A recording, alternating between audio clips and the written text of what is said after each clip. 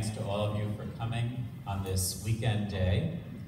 What I hope to do is provide an update on how we are now thinking about treating diabetic macular edema.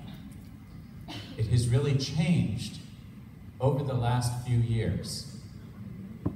The results I'm going to show you may not all be possible in your hospital or with every patient, but I want to show you these results to provide background to think about your patients when you're treating them. And if you understand this information, it may help understand how to treat these patients now, and as these agents become more accessible in the future. These are my disclosures, and I'm going to talk about how we now think about treating cases of diabetic macular edema, as in this case with reduced visual acuity, which was 20/63 in this particular patient. And I want to discuss 7 items over the next 30 minutes that we think about. And the first is very important because it talks about why we consider using anti-VEGF instead of laser. Laser is an excellent treatment. We've been doing it since 1986. But we've now learned that if you have access to anti-VEGF therapy, you might want to consider using that instead of laser. Some of the data come from a group of trials that were done by the DRCR network. This is sponsored by the National Institutes of Health, a government-sponsored study in the United States, now involving Canada, and we hope to involve more and more places around the world. The protocols have different letters, and this is from Protocol I. This was comparing laser to anti-VEGF therapy. And it took cases like I just showed you and looked at the results at 1 year, and then followed through 2 years, and then through 5 years. With laser, on average, the group shown in purple here gained vision. And you can see that they gained vision through 1 year and it remained stable through about 2 years. The reason we want to consider anti-VEGF therapy is because on average the improvement was greater. This shows 2 different strategies of anti-VEGF therapy. In the orange line, the strategy was to use both laser and anti-VEGF therapy. We already knew that laser worked. It was thought maybe both would work the best. And so you can see in orange, combining laser when it was first treated with anti-VEGF injections was superior to laser alone. But the light blue line was anti-VEGF alone. It wasn't alone forever. At 6 months, you could add laser if there was still edema. 60% of the eyes had no edema by 6 months. 40% still had edema where you would consider adding laser. And what this showed us is you don't have to give laser and anti-VEGF in the beginning. You could delay laser for at least 6 months, and in 60% of the eyes, no laser at all. And you could get as good, if not better, results. And so why give both in the beginning if you just delay laser only to those cases that need it 6 months or later? The results are as good or possibly better. Similar results were seen using aflibercept in the VIVID and VISTA trials. This also compared aflibercept to laser, with the primary endpoint again at 1 year and followed through 3 years. In this study at 1 year, the top lines are giving anti-VEGF with aflibercept, And again, on average, the improvement was superior to the improvement seen with laser alone. And that's why if you have access to anti-VEGF therapy, we're very confident across many large randomized trials that the anti-VEGF approach is going to be superior to laser. These results were sustained out to 3 years. In addition, it was shown that the results were similar whether you gave the agent every 4 weeks or every 8 weeks, but by giving the agent every 8 weeks, you gave fewer injections. Now, it wasn't every 8 weeks from the start. In the beginning, 5 monthly injections were given, and then it was given every other month through 3 years. So this was a way of trying to avoid monthly treatments forever.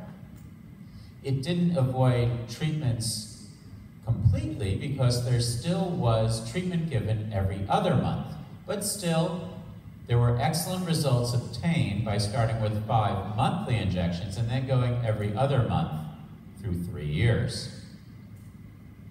In addition, similar results were shown in an Asian population in the Vivid East study and in the Vivid Japan study, where again, the gains in vision were substantial with anti-VEGF therapy on average when people walked in with diabetic macular edema. So all of these studies convinced us that on average, people will improve more if you give anti-VEGF therapy.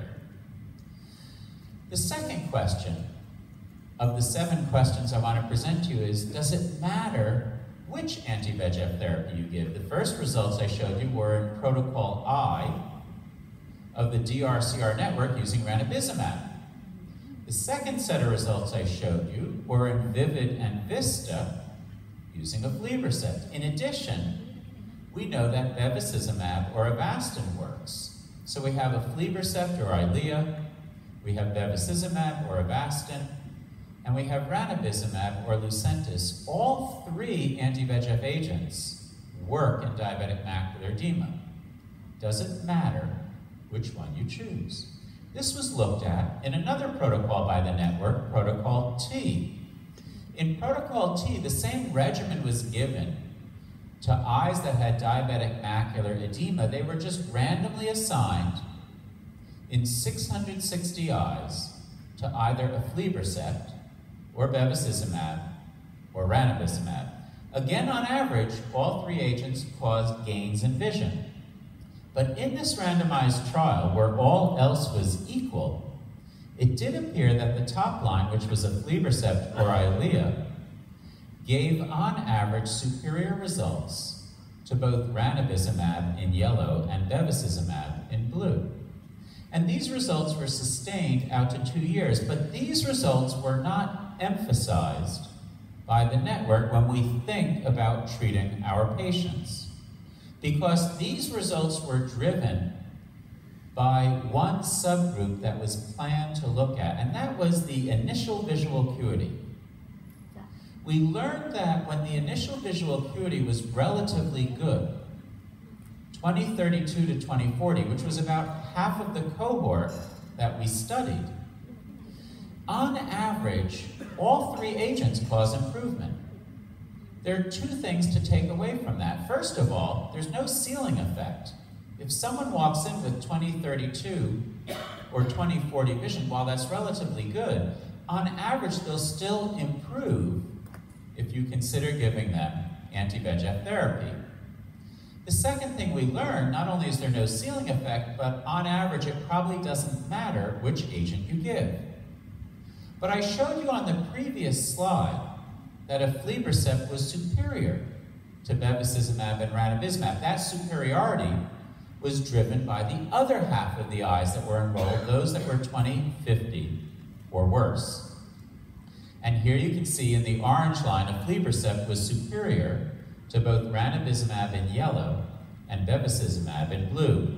If we look at the statistical analysis, we can see that aflibercept was superior to both of them at 1 year. and it was superior to bevacizumab at 2 years.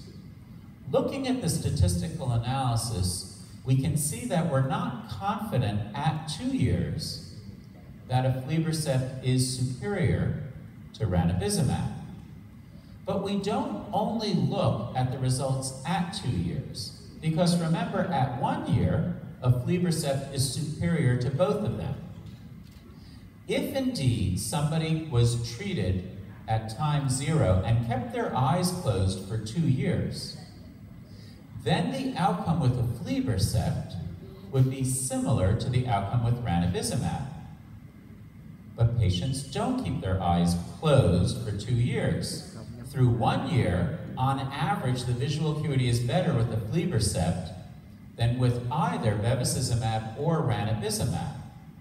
At 2 years, we only see a difference with aflibercept and bevacizumab, and so we don't look only at 2 years. We look at the results over 2 years. To analyze the results over 2 years, not just at 2 years, we do an analysis called the area under the curve.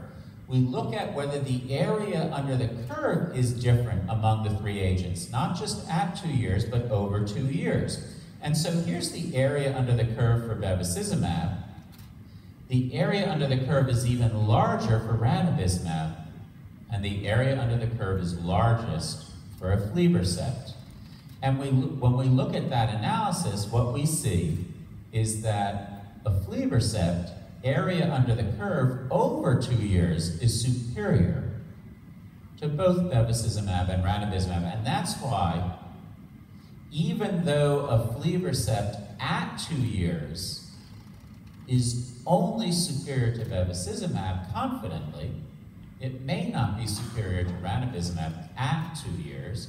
Over 2 years, we're convinced that aflibercept is superior to both of them.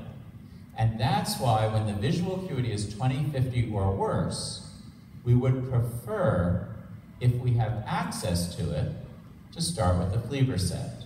And that's what we learned about which anti-VEGF agent to do. Now, all these results that I've just showed you in comparing agents or comparing laser to anti-VEGF showed you the average gain. The average gain for a group does not tell us if it's a clinically relevant difference. It's a very sensitive way of looking for differences, but it doesn't tell us if it's a clinically relevant difference. To look at clinically relevant differences, we look at secondary outcomes that are planned. For example, looking at the percentage of patients with each of these agents that gain 15 or more letters on the standardized eye charts that are used. Why 15 or more letters? That's 3 or more lines on these eye charts, and every 3 lines, the letters double in size. And we have very good data to suggest that that's a real, substantial, clinically relevant difference. And so once we look at the average change, if indeed we see that on average one is better than the other, as aflibercept was better than bevacizumab and ranibizumab over 2 years, we then look at whether that translates into clinically relevant benefits. And this shows you at 1 year that the percentage of eyes that gain 15 or more letters is more likely with aflibercept than either bevacizumab or ranibizumab. So the average change on the previous slides translates into a clinically relevant change shown on this bar graph. Now, at 2 years, we don't see a difference among the 3 agents for this clinically relevant outcome.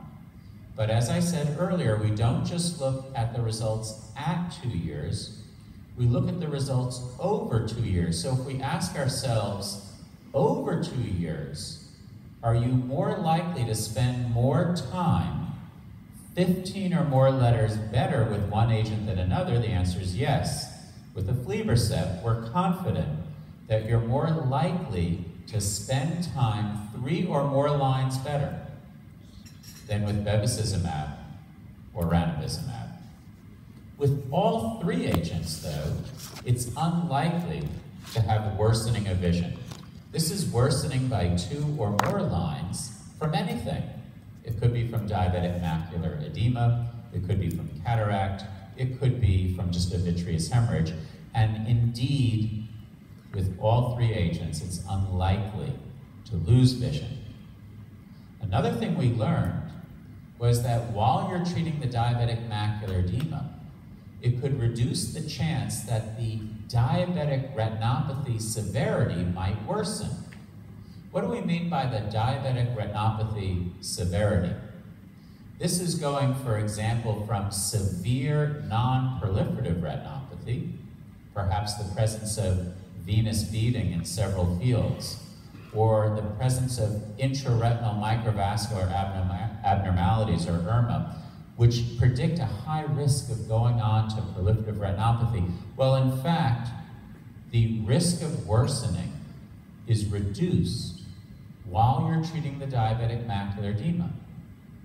This shows you the percentage of eyes that had non-proliferative retinopathy when they entered protocol T with diabetic macular edema. And over 2 years, the percent of eyes that are worsening is quite low. It's not 0, but it's quite low. It's 7 to 10%. Even if we look at the eyes that are at high risk of going on to proliferative retinopathy, typically we would expect anywhere from 30 to 50% of these eyes to worsen. We see that while we're treating their diabetic macular edema, the risk of worsening is between 7 and 18%, not 30 to 50%. So you get an additional benefit when you're treating the diabetic macular edema. Again, if you have access to this, we prefer to use anti-VEGF. You don't get this benefit by using focal grid laser. If we look at the eyes that started with proliferative retinopathy and had diabetic macular edema, the chance of the proliferative retinopathy worsening is again quite low. It's not 0. By worsening, we mean that you have proliferative retinopathy and over 2 years, worsening would be that you need additional pan-retinal photocoagulation, or PRP. Worsening might be a vitreous hemorrhage. Worsening might be a traction detachment of the retina. And what you can see here is that with all 3 agents, there is a risk of worsening. It's relatively low. We would have thought this might be 40% because most of these are vitreous hemorrhage. How about improvement of diabetic retinopathy? We rarely see that as part of the natural course. We don't see improvement typically when you give focal grid laser for diabetic macular edema, but what we learned was that about 1/3 of the eyes, when they have non-proliferative retinopathy, have improvement of their diabetic retinopathy level at 1 year, and again at 2 years. For example, they might go from severe non-proliferative retinopathy to mild non-proliferative retinopathy. Even if we look at this subgroup that were relatively worse, level 47 to 53 means moderate to severe non-proliferative retinopathy. Again, about half of the eyes have improvement at 1 year and 2 years, an extra benefit while you're treating the diabetic macular edema. Also notice there's no difference among the 3 agents in terms of which will improve. So again, we give aflibercept if we have access to it, mainly because it's more likely to lead to improvement in vision that's clinically relevant. But if we look at eyes that started with proliferative retinopathy and diabetic macular edema, now we see again there's improvement with all 3 agents, but it's more likely with aflibercept than with bevacizumab in blue or ranibizumab in yellow. And that's not only seen at 1 year, it's sustained out to 2 years. I'll emphasize this is important information, but it's weak information because it only involves about 60 eyes total. Now, what's the regimen that we use to get these results? We already heard that in Vivid and Vista, the regimen was to treat with 5 monthly doses for diabetic macular edema, not macular degeneration, but for diabetic macular edema, and then every other month through 3 years to get excellent results. Those are excellent, but the DRCR network in Protocol I and Protocol T was designed to try to also maximize visual acuity, but do it in a way to try and minimize the number of injections and visits, rather than every other month for 3 years, to try to have fewer injections than that, to make it more feasible. What did we find? Well, there are 3 principles in using this regimen. Number 1, start with 6 monthly injections. That's a lot.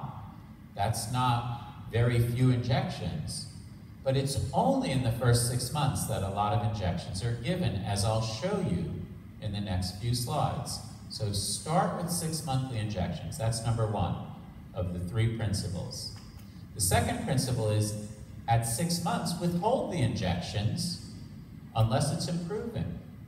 So if it's no longer improving, maybe it's flat and no longer improving on the central subfield thickness on OCT. Or maybe it's still thickened on the central subfield thickness, but it's not worsening or improving, it's just stabilized. If it's stabilized, we withhold the injection. That's how we begin to give fewer injections, if it's stable. And the final rule of the 3 rules is, if you withhold it and the thickening starts to worsen, then we resume treatment. Maybe it worsens because it was flat and then it gets thicker. Maybe it worsens because it was already thick and stable and gets even thicker. In that case, we resume injection until it stabilizes. Now, why, question number 3 of our 7, do we start with 6 monthly doses? Why not 3? Why not 5? Why 6? We start with 6 because we learned by looking back at cases that were treated with 6, we still get improvement with each injection. In other words, after the first injection, when all of these eyes were thickened, only 70% were still thickened. You could stop at that point and be happy that 30% flattened. But we don't want 70% still thickened. After 2 injections, 60% were still thickened. After 3 injections, 52%. Should you stop there? Well, we don't think so, because after 4, 5, and 6 injections, it continued to decrease. Another 20% no longer were thickened between injections 3 and 6. And that's why we say start with 6 injections. Now, similar information was seen in the Vivid and Vista trial, where with each injection through 5 injections, there continued to be more and more patients that gained 5 or more letters. Let's go back to Protocol T. Again, this is with aflibercept, where with each of the injections, the percentage that still have some thickening goes down through 6 months, so that it's only 30% that are still thickened after 6 injections. 70% have flattened. This is the result with bevacizumab. It's not as likely to cause flattening. And the result with ranibizumab is better than bevacizumab, not quite as good as with aflibercept. One other thing to think about when looking at the results with ranibizumab, this was with 0.3 milligram ranibizumab, because in the United States, both 0.3 and 0.5 milligram ranibizumab are available. And with DME in the RIDE and RISE trials, it was shown that there was no difference with ranibizumab using 0.3 or 0.5. This seems to be confirmed in this study. This is where we used 0.3, and 40% with ranibizumab were still thickened after 6 months. In Protocol I, where we applied 6 injections of 0.5 milligrams, the same number, 40%, were still thickened after 6 months. So we don't think there's a difference. We don't think we would have gotten gotten better results in Protocol T had we used 0.5 instead of 0.3. The fourth question. We talked about using anti-VEGF instead of laser. Why anti-VEGF instead of corticosteroids in phakic patients?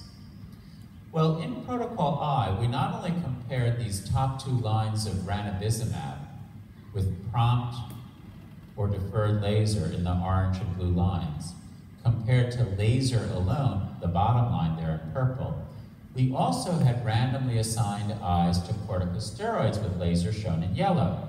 Now at first, corticosteroids with laser was superior to laser alone in purple. But then, on average, the visual acuity in this group declined, so it was no better than laser, and by 2 years, it still was no better than the purple line with laser. So that laser alone was just as good as corticosteroids with laser. Now, most of these patients were phakic in the beginning. And you might think, well, maybe it deteriorated because they developed cataract. And maybe you think, that's fine, you can just take the cataract out. That's true. But it isn't true that the vision always improves. This is looking at another protocol of the network, Protocol P, where we looked at patients that had cataract and needed cataract surgery while they still had diabetic macular edema. And we gave them everything to try and get rid of the diabetic macular edema. We gave them intravitreous anti-VEGF therapy. We gave them intravitreous corticosteroids. We gave them topical non-steroidal drops, but they still had edema at the time of cataract surgery. And we looked at the results, and what we found was that in the third row there, 30% of the eyes improved by 4 more lines when we took the cataract out. But the reason we don't like to use corticosteroids in phakic patients is because 30% of the eyes don't improve when you take the cataract out. It just stays as it was with the cataract in there, and 10% actually lose vision from where they walked in when they had the cataract. That's not a good result with cataract surgery. And that's why we want to avoid corticosteroids in phakic patients, because in some of them it will get rid of the edema, but not in all.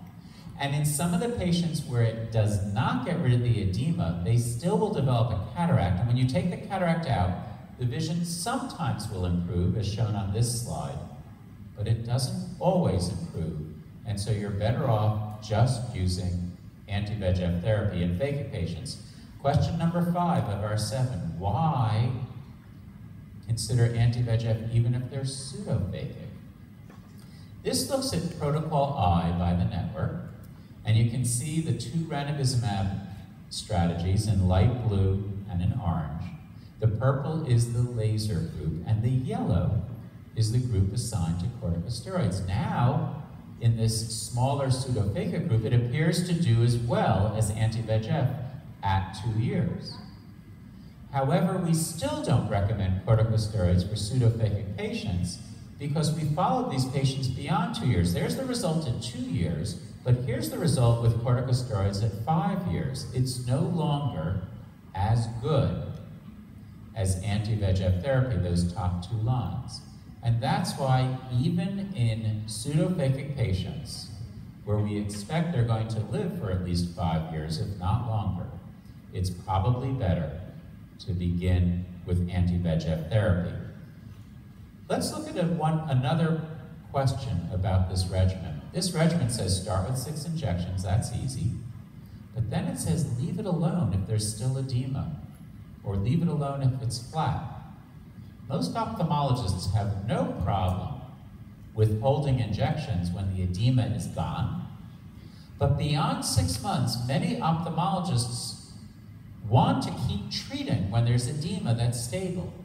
This regimen said don't keep treating, withhold the injection, so you could try to maximize the visual acuity but minimize the number of injections. The question is it okay to withhold the injections beyond 6 months, unless it worsens when we resume the injection? So why continue this regimen beyond 6 months, of withholding injections unless it worsens and then resume. That was based on another analysis of Protocol T that was published in the last 6 months. It looked at these eyes, whether they got aflibercept in yellow, there were more of them in bevacizumab in blue, or ranibizumab in yellow. It looked at these eyes that were still thickened beyond 6 months, where we said, leave it alone. And it said, what happened to the edema in these eyes, where we said, leave it alone? Now, not leave it alone completely. We would resume treatment if it started to thicken, and we gave these eyes 1 or possibly 2 sessions of focal grid laser. Remember, I said that we withhold laser for at least 6 months, but if there's still edema, we would consider it. Now, most of the eyes did not get laser. You can see that in the orange, for aflibercept, only 30% of the eyes are still thickened. In half of those that are still thickened, or 15% of the 30%, they're 20/25 or 20/20. You may not have to laser those. But the ones that were still thickened and have decreased vision, we consider laser. This is what happens to those eyes that still had edema at 6 months. This is at 6 months, where they all had edema. These are the ones that had edema that we said, leave alone. When you leave it alone, this shows you that the number of cases that have edema goes down over 6 months later. And over 18 months later, it continues to decrease. It decreases more with aflibercept than with bevacizumab or ranibizumab. But regardless of which group it was assigned to, leaving the edema alone and only resuming if it worsens results in the edema continuing to go away in those eyes that were still thickened through 6 months. What about the visual acuity? This shows you the eyes that were still thickened through 2 years. They were thickened through 6 months. We left them alone. We only added injections if it worsened. And yet, there were some eyes that remained thickened through 2 years. It shows you that on average, their visual acuity is very good. And the percent that gain 10 or more letters is very good. And it's rare to lose 10 or more letters. And that's why we have comfort in leaving the edema alone beyond 6 months. It's unusual to lose vision as long as you resume treatment if it starts to worsen in its thickening.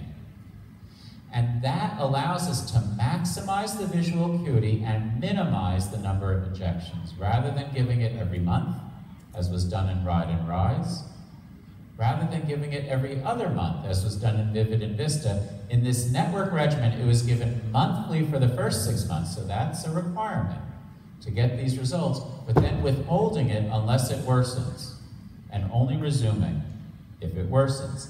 In the eyes that had resolved, their visual acuity results were about the same, about 2/3 improved by 10 or more letters, and it's rare to lose vision. Now the question is, does it really reduce the number of injections? Well, the answer is yes. This is looking at Protocol I through 5 years.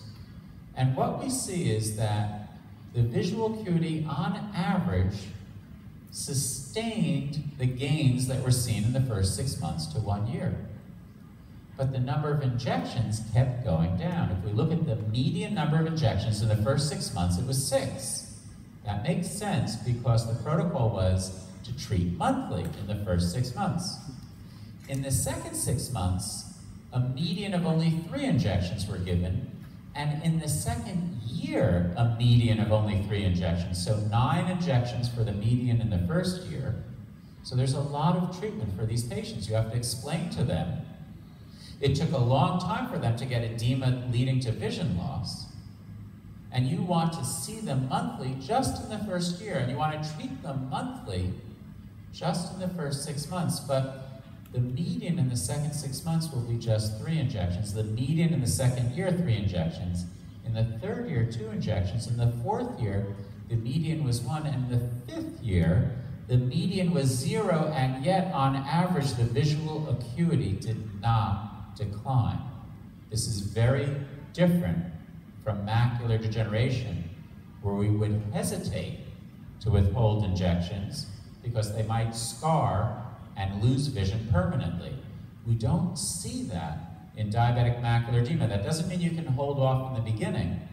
It means you should treat intensely in the beginning, but you might be able to hold off unless it worsens beyond 6 months. And finally, the last question I want to address is, even though very few eyes lose vision once you start with 6 injections, if you still have edema, should you consider adding corticosteroids to that group? So we looked at cases like this that were still thickened, and we considered, should we add corticosteroids? Would that give us better results? It's a high challenge because they did so well beyond 6 months. But we looked at this in Protocol U of the network. This was just published in November of 2017. We started with 236 eyes that the physician said had an inadequate response. Before we considered adding corticosteroids, we said, why don't you give 3 more monthly injections? In this case, we were using ranibizumab.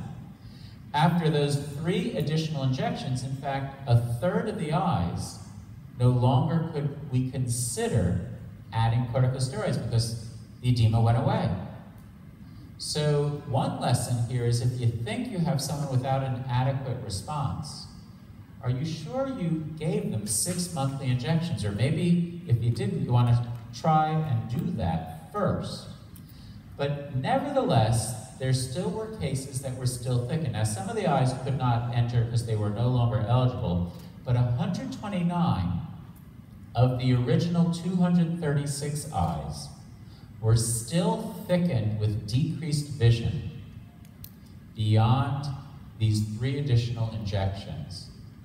And so those eyes were randomly assigned to either a placebo and to continue the anti-VEGF injections, or they were randomly assigned to corticosteroids and continue the anti-VEGF injections. So we only changed one thing.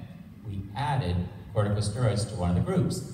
And indeed, both groups needed 6 ranibizumab injections because the rule was keep injecting unless they're 20/20 or unless they were flat.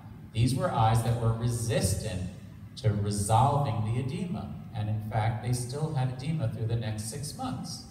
The edema got less on average, but they still had edema. And the eyes assigned to corticosteroids got 2 corticosteroid injections with Ozurdex.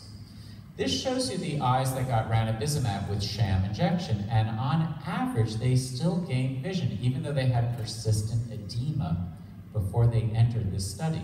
And by using in the blue line the continued ranibizumab plus the Ozurdex injection, what you see here is that adding the corticosteroid did not lead to improvement of vision beyond what you got with ranibizumab alone. This looks at the OCT, central subfield thickness on average, and with the ranibizumab and a placebo injection, we can see that, in fact, the OCT thickening continues to decrease over the next 6 months. It decreases even more when we add corticosteroids. But OCT is a good measure of should we retreat or not. It's not a good measure, is the patient doing well with their vision. So this just shows you side by side. On the left, the visual acuity is no better with or without adding corticosteroids. On the right, the OCT is better, but the visual acuity is no better. So we don't use the OCT to tell us if it's better. Maybe this is why we thought they were doing better with corticosteroids, because we would look at the OCT and it looks better. But it's not just the OCT, it's what's the visual acuity.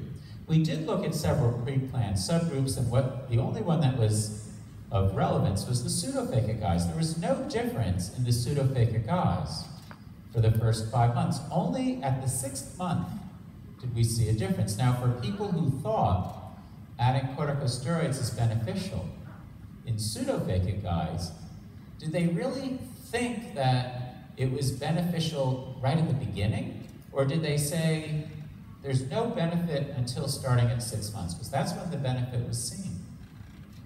In fact, if you believe that there is a benefit, and there might be for the pseudophakic patients, you have to also believe on the right-hand side that it might be harmful to add corticosteroids to the phakic patients, because here the blue line are the eyes that got both ranibizumab and corticosteroids.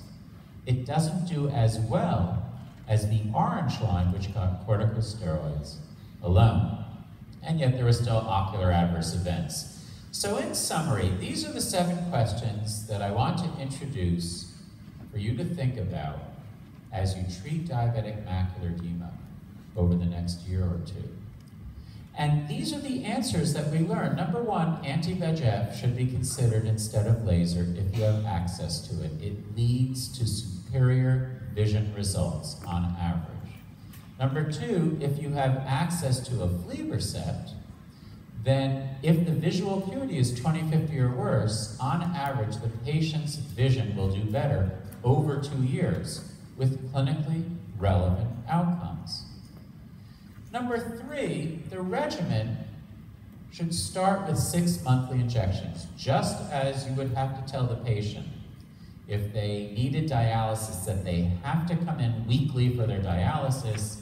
You need to consider telling these patients, while it took a long time for you to get edema and vision loss, we want to see you for the next 6 months and give you an injection for the next 6 months, because it's a beneficial treatment, but not forever.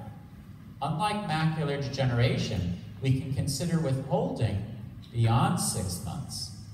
Now, even if the patient is phakic or pseudophakic, anti-VEGF appears to be superior.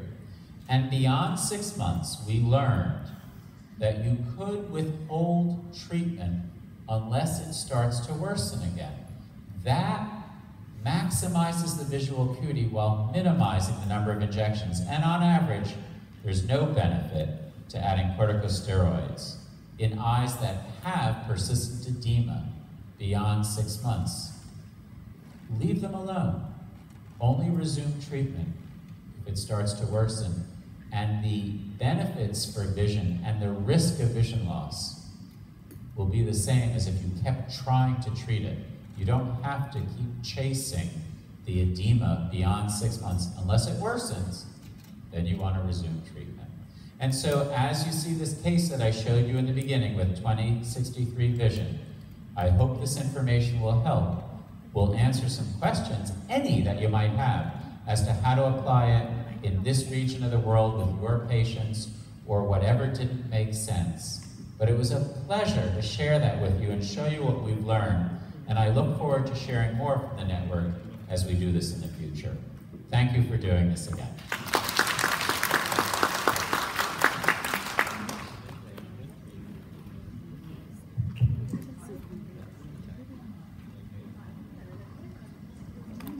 Xin trân trọng cảm ơn giáo sư tiến sĩ Bressler từ Đại học John Hopkins đã trình bày quan điểm mới nhất của DRCR.net, cơ quan trực thuộc Viện Sức khỏe Quốc gia Hoa Kỳ, nhằm nghiên cứu các bệnh lý và